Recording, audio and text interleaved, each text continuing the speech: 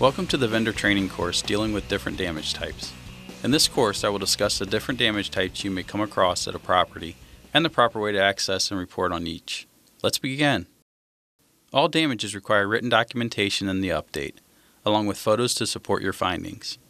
When reporting damages, you need to identify the damage type and source by thoroughly inspecting the interior and exterior of the property. Your inspection should start on the roof, as this is the point from which the majority of water and mold damage stems. After inspecting the entire exterior, including the air conditioner unit and the property structure, move to the interior starting with the attic and working your way down. Once damages have been identified, use the allowable to make the necessary repairs. If there is no allowable or the repairs exceed the allowable, you will need to submit a detailed bid into Safeguard. Keep in mind you still need to prevent the damages from getting worse. Therefore, it is important to not only repair any and all damages discovered, but also to address the source of damage as well. There are multiple damage types that you may come across at a property, including structural, roof, mold, water, freeze, fire, mortgage or neglect, vandalism or theft, unfinished renovations, natural disaster, storm damage, and security deficiencies. Let's take a detailed look at each. When inspecting a property for damage, it is important to examine the structure. Look at the main dwelling and other structures, like garages and sheds. The following are potential damages you should be looking for: foundation cracks, bricks needing repointing, sagging roof ridges, patio overhangs missing structural posts or columns, cracked or deteriorating interior headers over doorways, unstable floors, major cracks in drywall, and missing structural columns in the basement. Additionally, check the integrity of all staircases and make sure load-bearing beams are intact and in good condition. If damages are within your scope, provide a bid to repair. If they are out of your scope, provide an eyeball estimate to repair.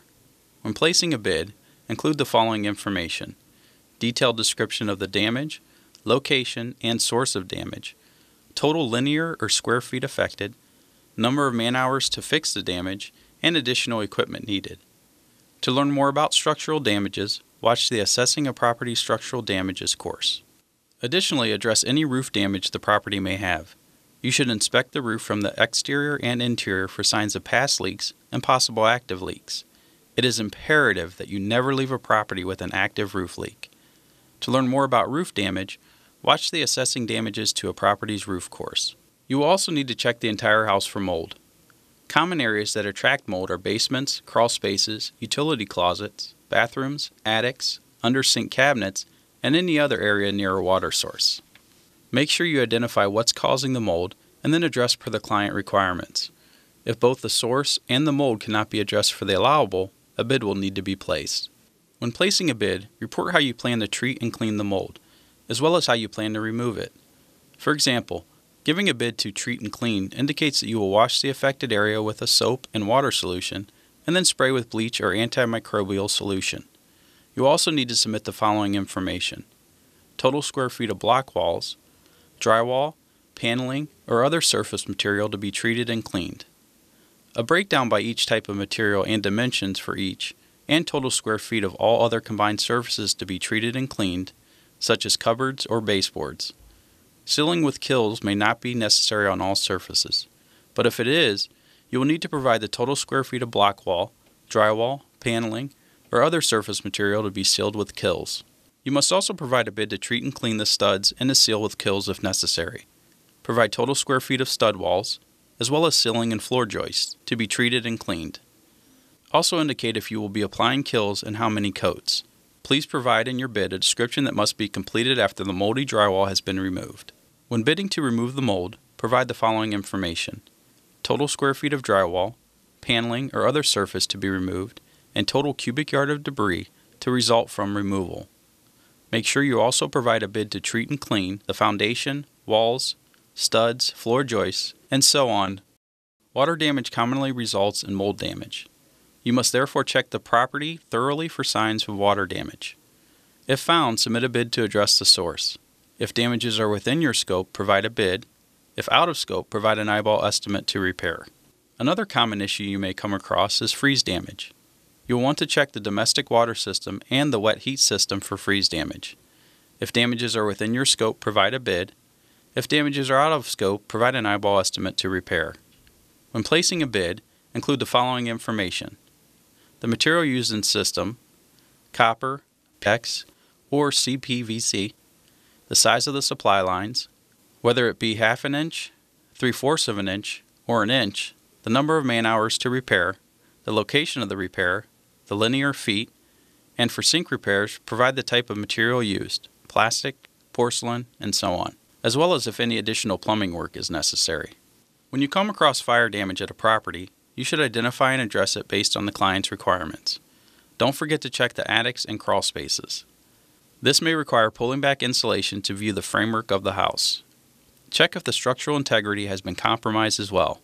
Include the following information when placing a bid: a detailed description of the damage, the location, the total linear or square feet, the number of man-hours needed to complete the repair, and any additional equipment required. Also check a property for natural disasters and storm damage.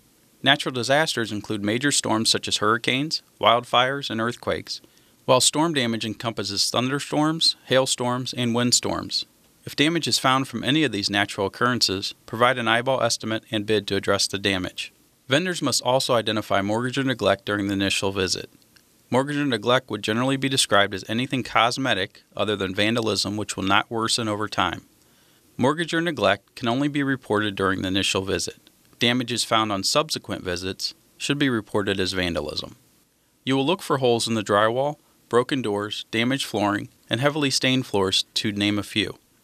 Include the following when placing a bid: a detailed description of the damage, the location, the total linear or square feet, the number of man-hours to complete the repair, and any additional equipment needed. Any vandalism or theft discovered at a property needs to be identified and addressed per client requirements as well. Vandalism includes graffiti and broken walls, floors, doors, or windows. Keep in mind, holes in the wall or floor may be due to theft of copper pipes or wiring. It is important to identify this damage as theft if that is the case. When placing a bid for vandalism or theft, include the following: a detailed description of the damage, the location, the total linear or square feet, the number of man-hours needed to complete the repair, and any additional equipment needed. Environmental hazards found at a property are also a serious issue. Generally, these circumstances require the EPA to come out to the property. Leaking oil drums, meth labs, and dead bodies all fall under this category.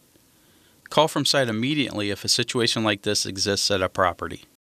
Additionally, always address security deficiencies. Check for damages to the exterior doors, including sliders.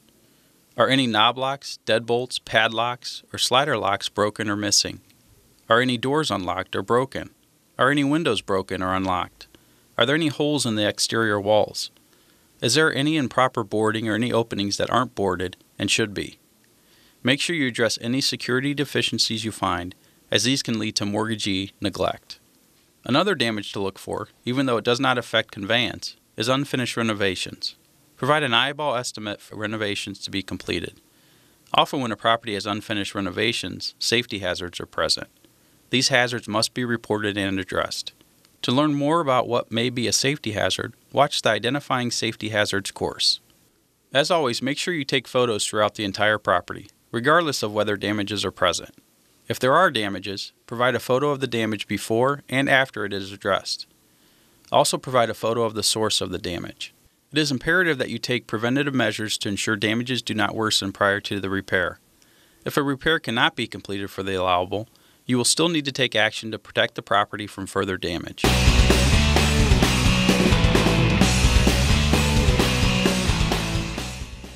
I hope you found this course to be helpful. To learn more about how to deal with damages at a property, view our additional damage-related courses.